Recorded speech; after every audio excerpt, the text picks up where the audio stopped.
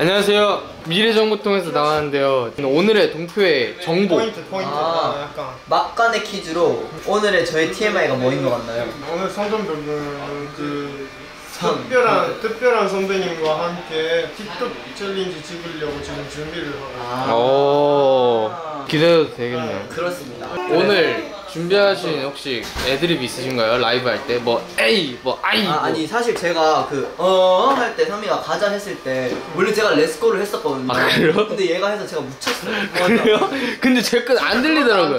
그것도 안 들렸어요. 저 어제 하던 거 다시 오늘 도전해보려고. 뭐야?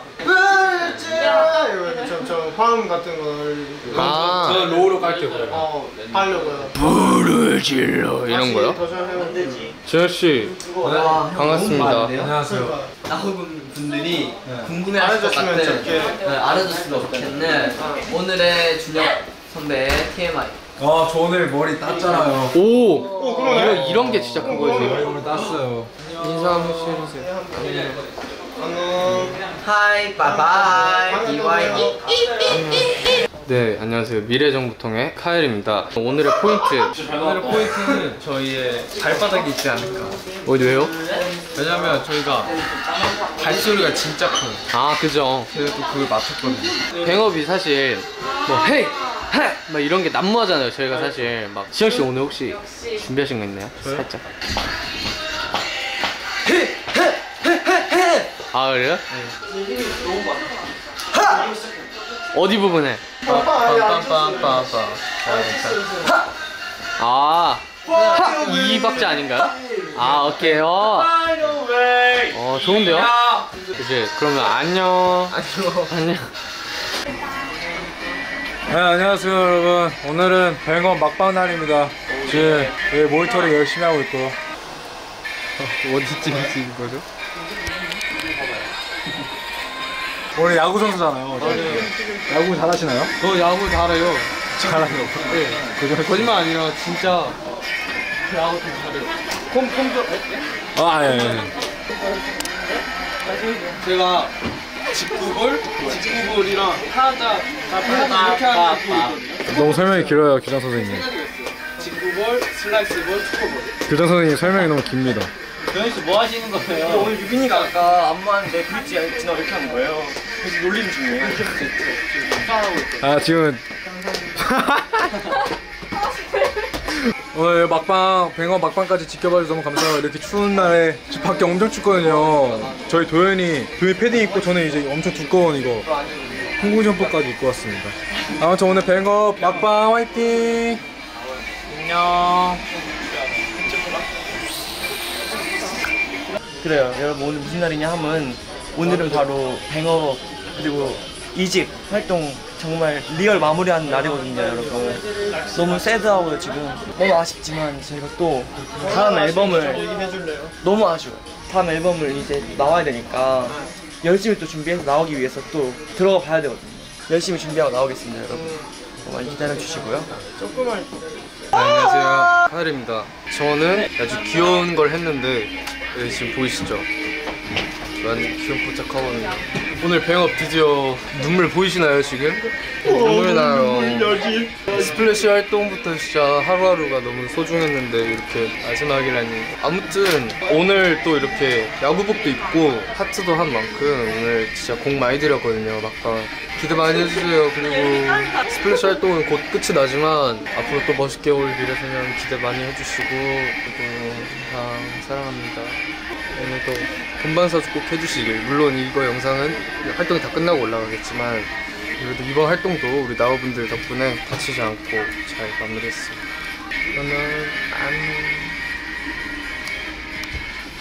소수의 코너 미래탐구. 네, 첫 번째 탐구. 이름 장유빈, 나이 18세, 2004년 6월 11생. 지금 자는 척하는 나. 특기 축구, 취미 랩쓰기. 장점 잘생겼다. 단점 잠버릇이 좀 심하다. 첫 번째 탐구 성공했습니다. 나이 20살. 다음 2002년 1월 18일생. 이번에 MBTI가 바뀌셨다고 들었어요. 그러니까요. 뭘로 바뀌셨죠? 믿는 사람이 별로 없어요. INFP. 자기의 장점과 단점을 한번 얘기해주세요. 장점, 시영이를 정말 잘 챙긴다. 단점, 너무 챙겨줬더니 시영이가 이상해졌다. 근데 너 했어 너도? 아니 저는 이렇게 마지막에. 아니야 너도 해. 할 사람이 많아. 줘봐. 띠딩. 저는 미래소년의 2003년 5월 6일생이고 19살이고 이제 곧 20살이 됐어요. 한수자리고 저는 저를 잘 알고 있습니다. 네? 이름 이준혁, 나이 22살, 그다음 생년월일 2000년생 5월 16일생. 자신의 장단점을 한번 알려주세요. 저의 장점이요? 저 장점은 시영이를 잘 챙깁니다. 그 칼군과 굉장히 비슷한 답변이었어요. 아 진짜요? 네. 단점은 시영이를 그만큼 많이 괴롭힙니다. 좋습니다. 시영이 침대에 가면은 그 시영이 커튼을 많이 쳐요. 네.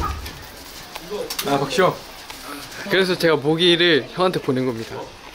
모기를 제가 얼마 전에 흡사를 했죠, 여기요. 맞아요. 어제 가보니까 네. 그 제가 잠깐 바람 쐬려고 잠깐 나갔다 왔었거든요. 네. 근데 갑자기 들어오니까 무슨 향 냄새가 나는 거예요. 제가 어제 모기 향을 사가지고 네. 키웠습니다. 이름 리안, 나이 24, 생일 3월 11일, 본명 시마다쇼. 장점 굉장히 유니크한 유머 센스가 좀 굉장히 넘치는 유머. 유니크한 친구라고 생각하는데요. 좋습니다. 그러면 감사해요.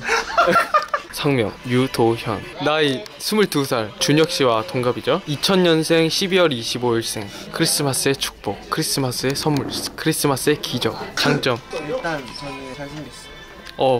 단점 밀키 잘생겼어. 단점이 잘생겼다고요? 너무 잘생겼어. 결론은 잘생겼다. 좋습니다. 성명 손동표, 나이 20살, 생년월일 2002년 9월 9일생. 네, 그러면 자신의 장단점을 한번 소개해 주세요. 저의 장점은 와키입니다. 오,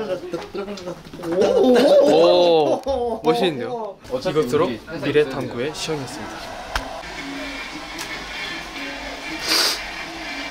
누구신가? 볼에 하트가 있는 사람 누구신가요? 장유빈입니다. 저희는 끝났어요. 한마디 해주실 수 있나요? 우선은 두 번째 우리 스플래시 활동 너무 사랑해 주셔가지고 네. 너무너무 감사하고 네. 그리고 뱅업 무대까지 잘 지켜봐 주셔서 너무너무 감사드립니다. 그리고 우리 멤버들이 한 명도 안 다치고 활동을 잘 그죠? 마무리할 수 있어서 너무 다행입니다. 그게 중요합니다. 유빈 씨는요?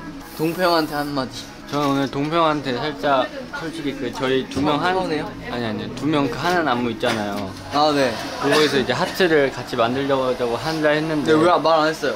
좀 부끄러워가지고. 그러면 카톡으로 형 점점점점점점점 알겠습니다. 네, 다음에 카톡으로 보낼게요. 너와 이유. 그러면 저희는 다음에 보도록 하겠습니다. 네, 이번 활동도 무사히 마칠 수 있어서 여러분들을 위한 사랑입니다. 매끄러운 진행 너무 좋아요. 네. 저희는 이제 다시 다음에 보도록 하겠습니다. 네. 안녕. 네, 뿅. 우리 미성년자 그럼 너. 네 여러분들 드디어 스플래시 배우 모델 끝났습니다. 저희가 빨리 30대 열심히 해서 올 테니까요. 많은 관심과 사랑 부탁드리고요. 많이 많이 기대해 주시고 그러면 안녕. 사랑해요. 바이. 여러분 장난은 치시면 안 돼요. 왜요?